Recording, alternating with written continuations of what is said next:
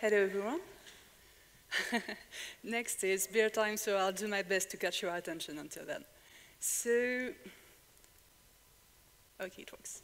So, my name is Laura Glibert, and I'm a game user researcher associate, and I work at Ubisoft Paris. I'm part of the virtual reality research and development team. And so far, I've led playtests on 3 different projects: Eagle Flight, Werewolves Within, and I've worked on the HTC Vive prototypes, which I cannot talk about yet. So far, a lot of works have already been done in VR, actually more than 20 years of work. But for us in the video games industry, I believe that this is some kind of new era, some kind of new era for VR for us, and we have a role to play in this era. So I've chosen main point of interest when one wants to run VR tests. So first, as it is something new for us, we need a new grammar for interaction designs.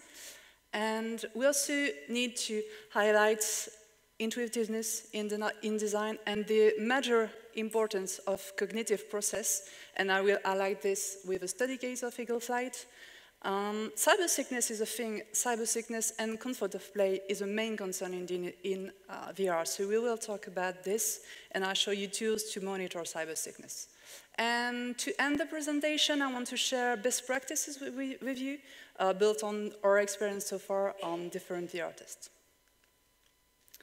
So let's talk about interactions and how to build a new grammar with 2 well-known concepts. So new devices imply new kind of interactions. We must bear in mind something, is that when people come to playtest VR, so far not many have already tested VR, or maybe 5 or 10 minutes during a convention. So this is a main question to see how they will approach the virtual world, how they will try to interact for the first time in VR with the elements of the virtual world. So to answer these questions, we need to build a new grammar.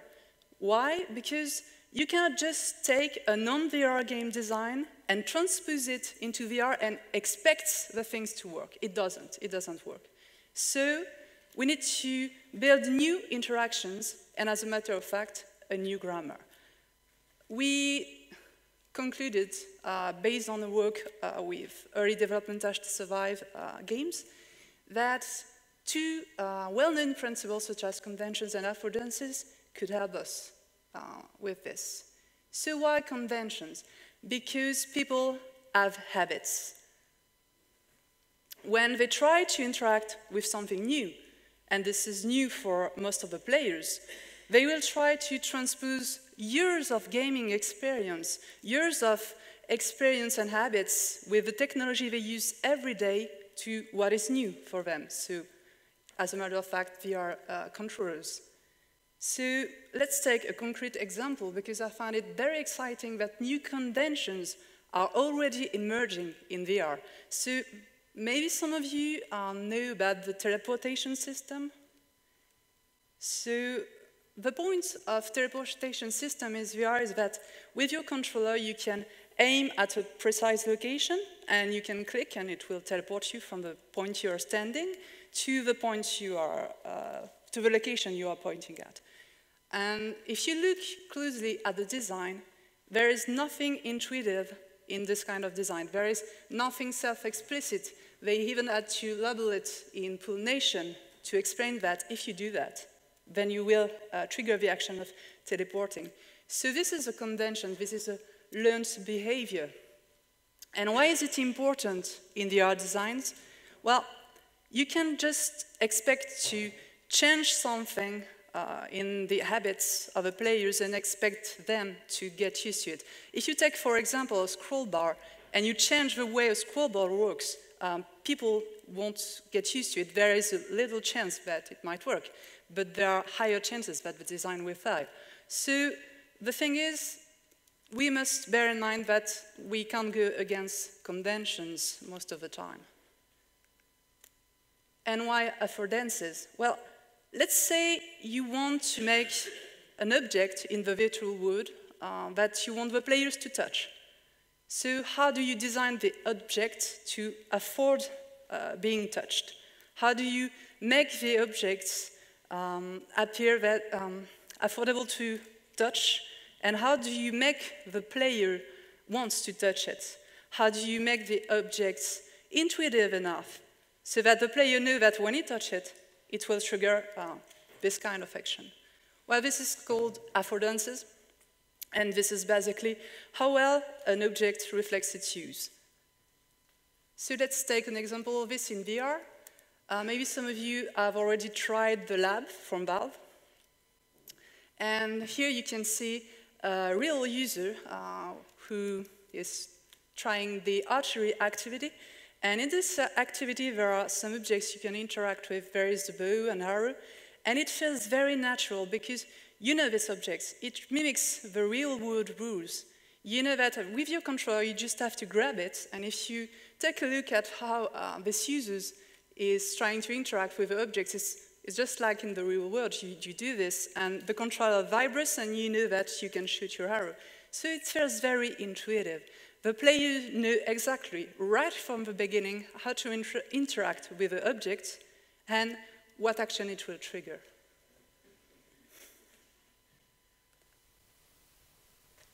So, conventions is part of learning processes, and affordances relates to visual attentions, and all of these are part of the cognitive process.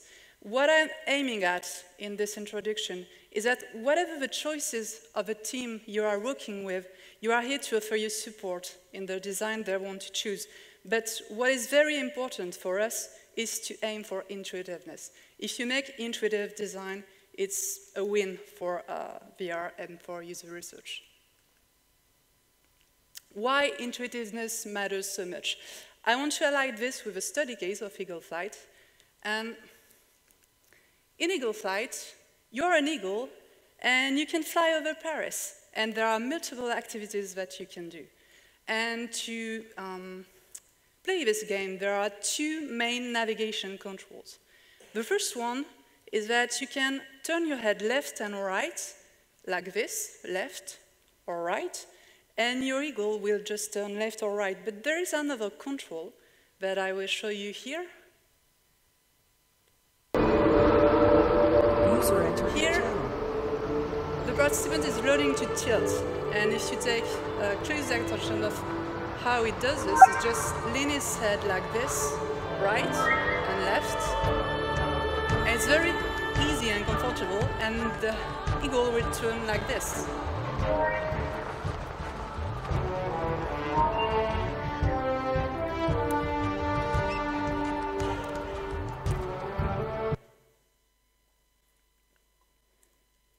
So the point of this tilting control is that if you lean your head like this, you can make a U-turn, and it's very easy to perform. Now, let's take a look at this gentleman here. And this gentleman is not using the tilt, so let's see what happens when he does this. Attention, par derrière toi. Pay attention to his movement. Non, c'est lui qui l'a.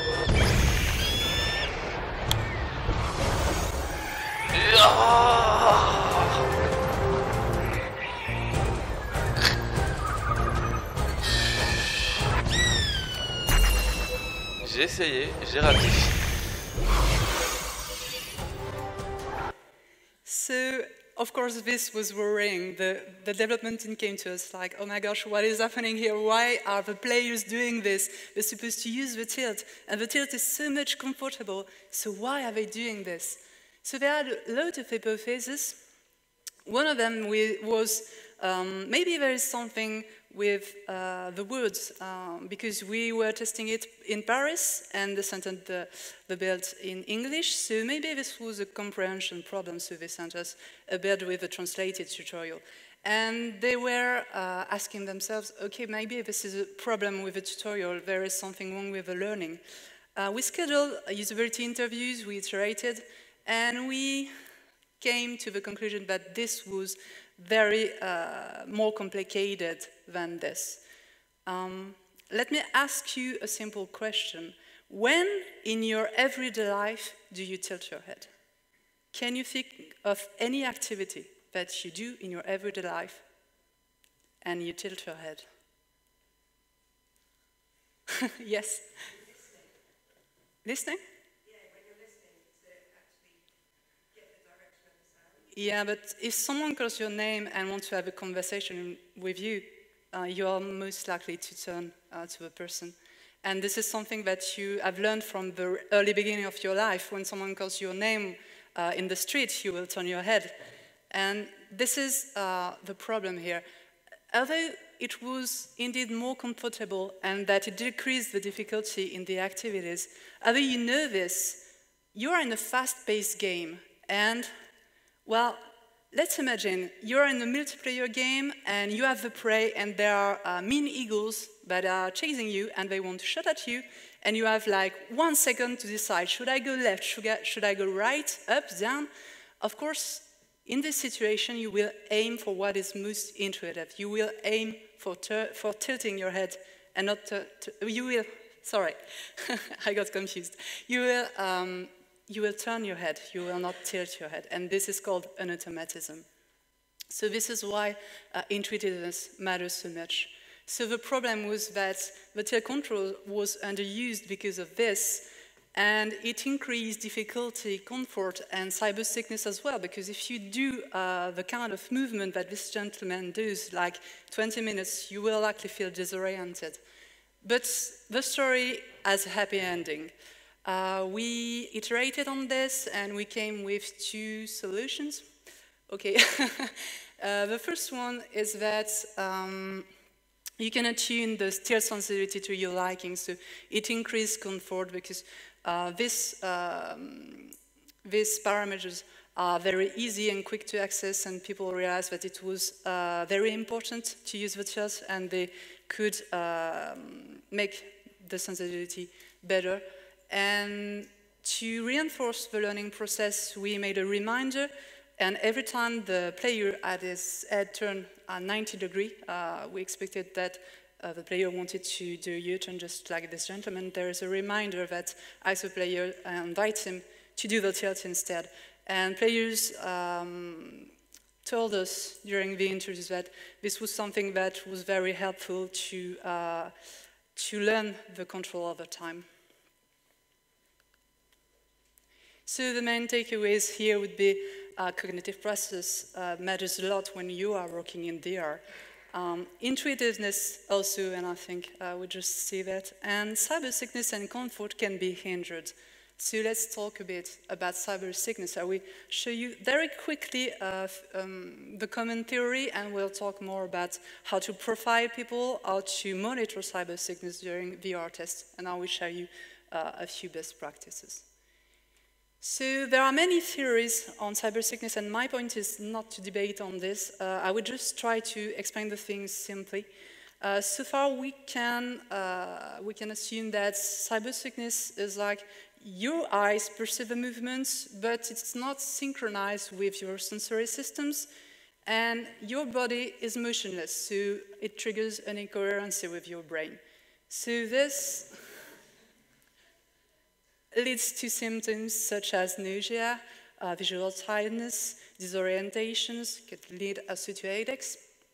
And this can happen right now, just after you put off the headgear, but after the playtest, hours after, it can happen too. So there are a few things, well, there are many things that can hinder cyber sickness. We talk a lot about technical settings, so just to let you know if you don't, always run the game at 60 FPS at least. 90 is ideal.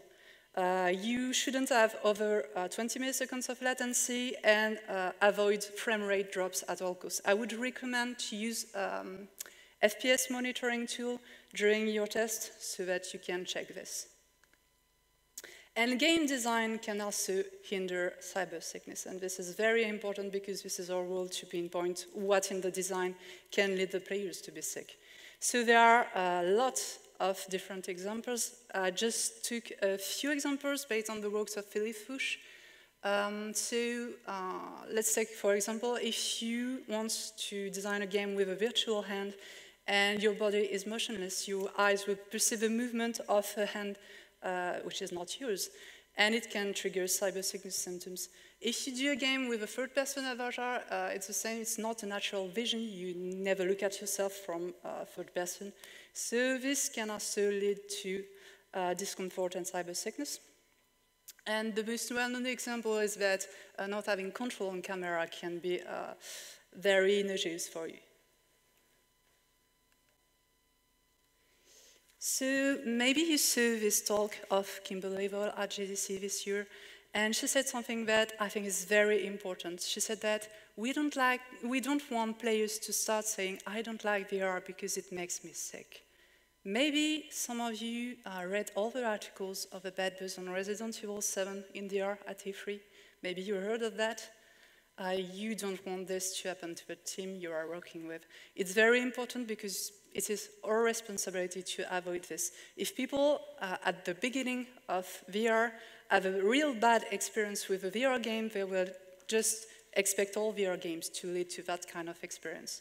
So this is very dangerous and this is very concerning for us. So if I still need to convince you that cybersickness is a thing, this is what one of our users told us after half a day of playtest. He said, I needed time to get used to the sensation, and at the end, I felt as if I spent the day in an amusement park, rather shaken. So you could say, okay, well, if people if people are getting sick, they just drop the game and it's okay, but that's not what is happening actually. So this is another user, and he said, I would have never played so long if it wasn't so captivating. So users tend to not stop by themselves. Oculus guidelines tells us, okay, you should take a break after 30 minutes of gameplay. Spoiler alert, it never happens. If you are immersed in a game, especially in VR, you don't have a watch, and if you are having a lot of fun, you will play more than 30 minutes, so this is a problem. And people don't realize that they can be sick. So this is what another user who said, it's just a headgear and it can't hurt you anyway. They don't realize it. Even if they are sick, they just want to keep playing. So there is some guidelines we must follow when we want to run the artist. This is Oculus guidelines, and if you want to recruit for the artist, you must avoid other people who have health problems, and you must make sure that these people can see 3D and have a good vision to avoid any bias. So, to profile users, we are using the motion history sickness questionnaire, and this questionnaire enables us to profile the participant in 3 different categories. So there are the very sensitive people, and the non-sensitive people. And if you take a look at this graphic, if you want to deny cyber sickness, you're denying more than 50% of the players. The thing is, even people who are non-sensitive to motion sickness can be sick in VR. So, using this questionnaire, we wanted to see if in playtest it could be significant, and this is what we came up with. So, we see that during our sessions, people that we categorize as non-sensitive, there are only 4% of these people who had to stop the session because they were sick, compared to 21% of the sensitive people. So in playtest, it was significant enough to be used. So if you're running VR tests, you must recognize the cyber sickness symptoms. You must know when to stop a participant, when a participant is sick. So there are a sample of behaviors that you can easily perceive. Let's take a look at this lady. So you'll see she will do something with her mouth. I don't know if you can see this. And she has this heavy breathing. Sometimes people are also replacing their chair, and if you look at what she does in the game, she flies at the lowest pace and she almost does nothing. So if you have a player who has this kind of behavior, you must stop him right away. We did this with her. She didn't stop by herself, but she said, I'm feeling too sick to keep on playing, and she had to leave the session. So you don't want this to happen. You need a solution that can enable you to prevent this situation, stop the players before they get too sick. So we're using the, we're using the simulator sickness questionnaire. And as you can see in the right, it's a very short questionnaire, very easy to schedule. So there are three dimensions here. The first dimension is nausea, and it is basically linked to some things as sweating, salivation increasing. You have the second dimension, which is oculomotor fatigue, which is linked to fatigue, headaches. And the third one is disorientation, and it's linked to fullness of the head, dizziness. So with this, you can pinpoint moments or design in the game that can make people sick, and you can also use this questionnaire to stop players before they get too sick. So how does it work? First, you make a baseline, and using this baseline, you have the baseline measure of your participant, because participants can have a busy life, they can party all night and arrive in your playtest feeling already nauseous or tired, so you need this baseline. And then, if you have hypotheses like, okay, in my game, I think that the design used in activity number 6 might trigger some cyber sickness symptoms, you can make a SSQ just before and just after and see if symptoms increased. This is something that we did for our games, and sometimes it works. And using this, you can also build your database and compare your games in terms of cyber sickness. So I want to share with you some guidelines to be ready for your VR test. One thing that I would recommend is to schedule short sessions. Don't do whole days of playtest. Schedule at least at more half a day of session, and always think of a worst case scenario. Because if you profile the participants and you are inviting like more sensitive and very sensitive participants that you can handle, think that they might get sick all in the same time, and you must be ready to handle this. So, always think of this. And well, it happens. If a participant gets sick, how do you react? So these are a few guidelines, and one of the most important is that if your participant is sick and he still is immersed in virtual reality, just don't take off the headgear without telling what you're doing, because this can be very scary. So Kimberly Vaux said that we don't want players to start saying that I don't like VR because it makes me sick, but I think we don't want them to say this either. I don't like VR because it is painful. Well, cyber sickness and comfort of play are related, and in terms of physical movements, we saw this with the gentleman in Eagle Flight, but in other games it can also have some problems in terms of physical movements. This is what the user reported. He said, my eyes hurt, my head feels heavy, and my neck is painful. These are strong words. So how do we pinpoint what in the physical movement can be problematic? How do we avoid players to be hurt in VR?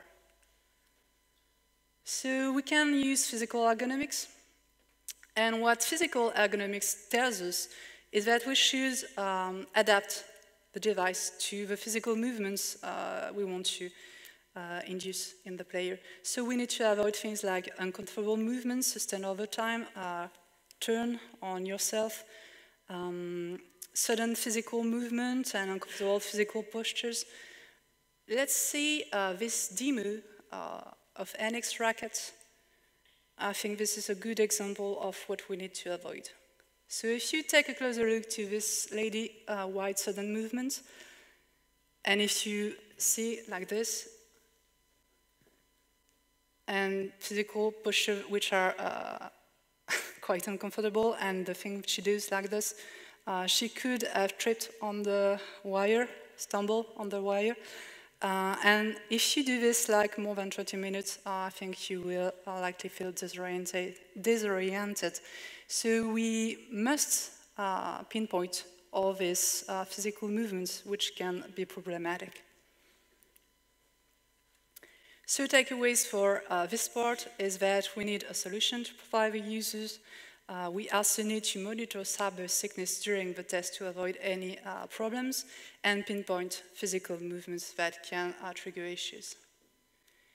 So I will end this presentation by sharing best practices with you. These best practices are based on our experiences so far, and these are more like tips or tricks to help you build on top of this and adapt to your need in playtest.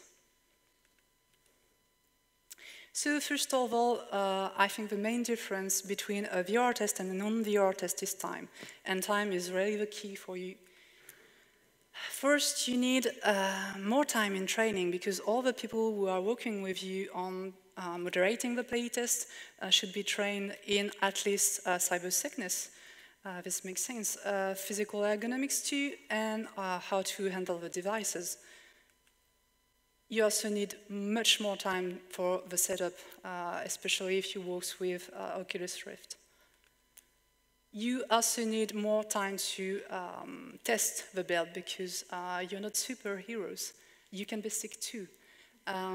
So, of course, you should take a lot of breaks. You cannot test the build a whole day or you will likely get sick. So you need much more time to test your build. And passation too, because most of the players have not really tried VR yet. So you need to explain them how it will be like, what movements they can or cannot do in the game you are testing. You must introduce them to all of this, schedule a lot of more breaks, and cyber sickness can occur. So this takes a lot of time if your participants are sick. So VR requires special arrangements as well. You need to avoid all kinds of collisions between the desks, the chairs, the walls, but the users too. It can happen.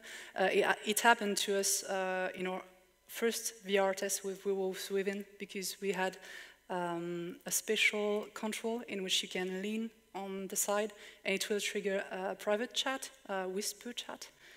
And of course, we didn't realize that people could lean in the same side, and people collided. And so you don't want this to happen. So just think of other controls possible in the VR game, and avoid this. You need to avoid occluding the motion trackers. You need also to take care that the people don't stumble on the wires, especially with HTC Vive devices.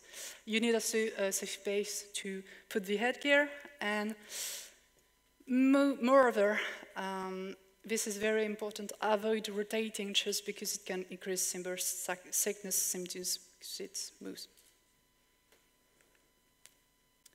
So this is more like personal advice based on personal experience.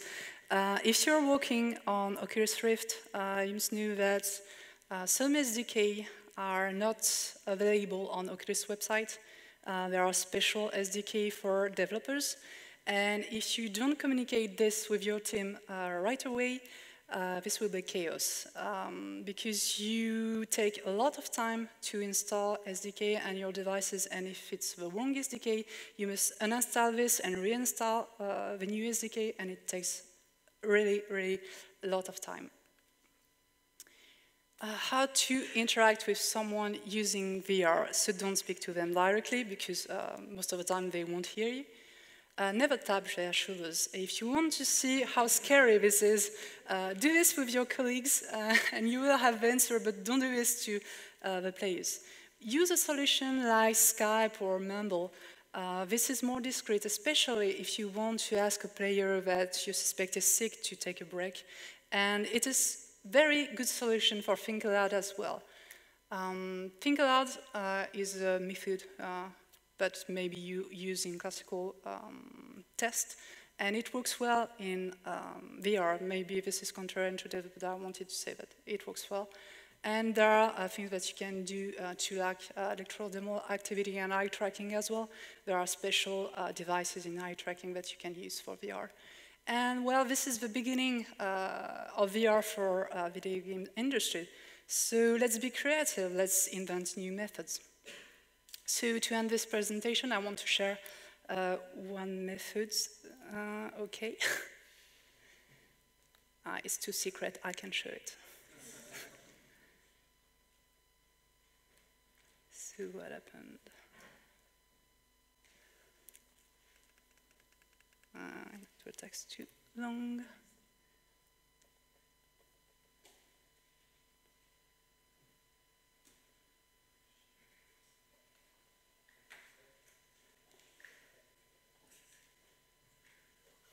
Okay, it works.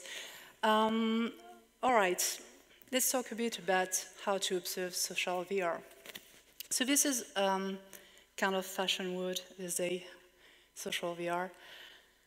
Maybe you saw all these amazing demos, PS VR demo, Facebook demos. Well, we had a game at Ubisoft which is called Werewolves Within. Maybe you know the board game. So in this game, you play a village. You all play villagers, and there is a wolf among you. And the purpose of the game, the goal of the game, is to discover who is the wolf hiding among you. And the social part is that you will all debate before voting against the person you think is a wolf. So here in this video, people are just chatting and trying to debate on who they think are reliable or who they think might be the wolf. And this is a thing that occurred a lot of time when observing social VR. At some point, people just stop and they're all laughing. They're all laughing and you're just standing here as an outside observer and you're like, okay, why are they laughing? Is it good? Is it bad? I don't get it. You are missing something because you're not part of the group and you are missing the group's dynamic. So how can we get an insight on this group's dynamic? We came with a solution that I want to name the Confederate method. So if you know a bit about experimental psychology, a Confederate is a researcher who is pretending to be a participant. And this is exactly what we've done. We had a game user researcher hiding like a wolf among the participants. And with this technique, we had him emerge in the group and he had a better understanding of the group's dynamic. He was part of this. So of course you need outside observers, but you have this wolf among them and he gives additional insight, additional data. So this was very valuable for us. But bear in mind that this is a demanding method, and ideally you need someone trained in psychology to avoid any kind of bias with interacting with the participants. So I'm giving this to you. If you find the method interesting, just try it, and I would be very interested by your insight on this. So the takeaways to end this is that VR tests require more time, you need to adapt space, you need to adapt tools to VR testing, and please be creative. It's a good time for this.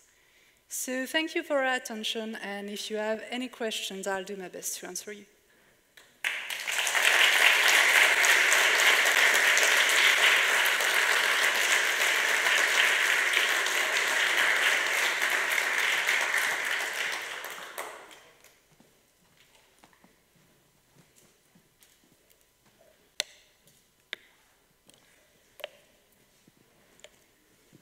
Hi. Hi. Hi, I'm Roy.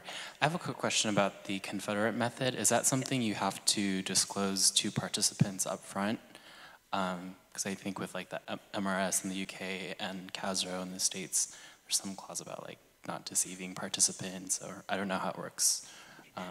I didn't get the end of your... Oh yeah, I was wondering if there's any issues with, particularly with human subjects, about deception and leading respondents with the Confederate method? Well, like I said, this is the main issue. You need someone who is able to be to avoid any bias while interacting with the participants. So you must adapt your speech to the participants. If they ask you questions, if they're integrating you in the group's dynamic, you must always bear in mind that if you say something, you might reveal hints or things that you want to observe, especially if you are doing usability testing. So this method is better for usability testing, and you must always think of what you will give as an answer. This is something like to say that you are deceiving the participants, but at the end of the test it is very important to explain to a participant that you had this person and this person just played a role, but this was all for testing and no harm's done and everyone is happy. Yeah. And just one more question, sorry. Yes. When you're recruiting participants for your VR testing, are you controlling for like level of experience with past VR usage as well? I was wondering how that might factor in. You mean for the person who plays the role? Or? If they've played VR previously or are, you know, are a hardcore VR player. I don't know anyone who is, but yeah. Whether or not that is factoring into someone's cyber sickness. Yeah, it depends on the game you are working with, and it also depends on what kind of profile the developers want to have. So, of course, this is something that you can control, and this is something that we have done. For example, in one game, the developers teams wanted to avoid any bias of players not knowing how to use a controller with Vive, so we had to hunt for people who already bought a Vive, and this was kind of difficult because not everyone has a Vive. So yeah, you can control this and invite specific profile participants and make sure that these participants have they bought a Vive or they had more like 30 minutes, or you can schedule 10 or 20 minutes of training so that people get used to the controls, and then it can be in this way.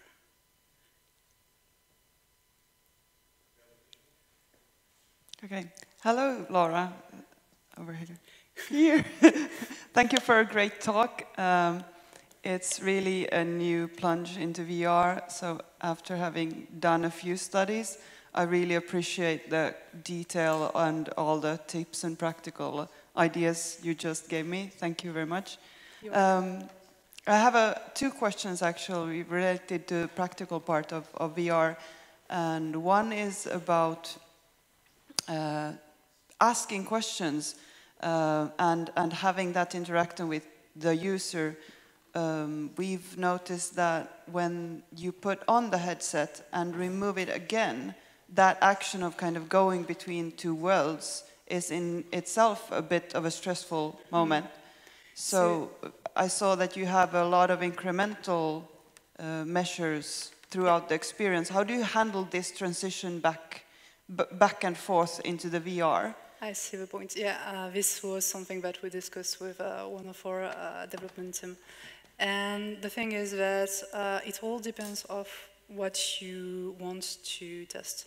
If you are on full usability testing, so far, just if you want to schedule this questionnaire, like just after a specific activity or like every 10 minutes, this is, it didn't lead to any problem with the participants.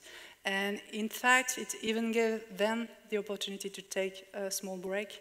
And this was better for testing VR because VR is very tight. So there was no problem with this. But if you make an appreciation test, this can be a bit more tricky. And then it's all up to you to make your protocol to avoid any bias with the appreciation data that you want to retrieve. So it's up to you to schedule this test at the moments you see fit as an expert. So a second question related then to the adaptation process and especially novelty effect of VR.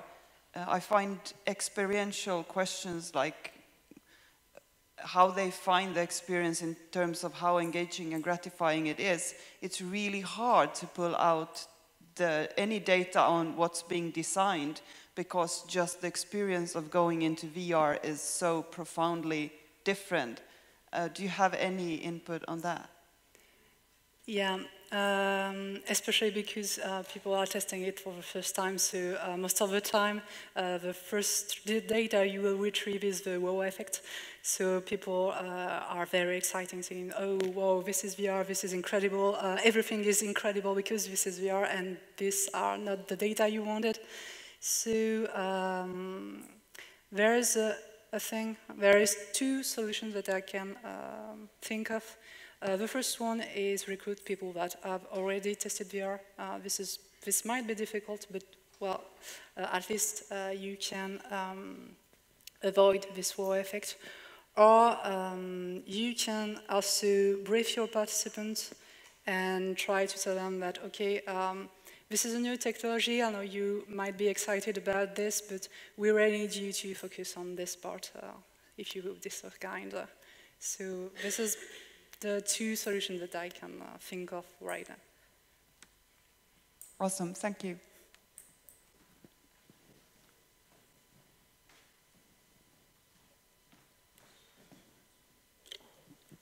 Thank you very much for your talk. At the beginning, you were talking a lot about new interaction techniques like tilting and the teleportation method that you mentioned at the beginning. And so people actually have to learn using that while they are trying it out. In your experience, how long does it take them to learn it? And do people vary strongly? Because I would imagine, especially when you're using your body, there may be differences. Yeah, actually, it doesn't take much time. I personally played HTC Vive, the lab that was my first activity, and I just had one developer to explain me all the teleportation works, and I just had to do it one time, and then this is something that you'll learn and you will remember this. And this is something that you can see with most of the players. I think for non-self-explicit controls, tutorials should just work fine, based on the principle that it don't go against any conventions or habits. Tutorials just work fine, and then you learn the behavior, and it's pretty quick. So for teleportation, it just works fine, and this is something that once you learn doing in one game, you will just know how it works in another game, and so it's very intuitive. Thanks. Okay, that's all the time we have. Thank you. Thank you.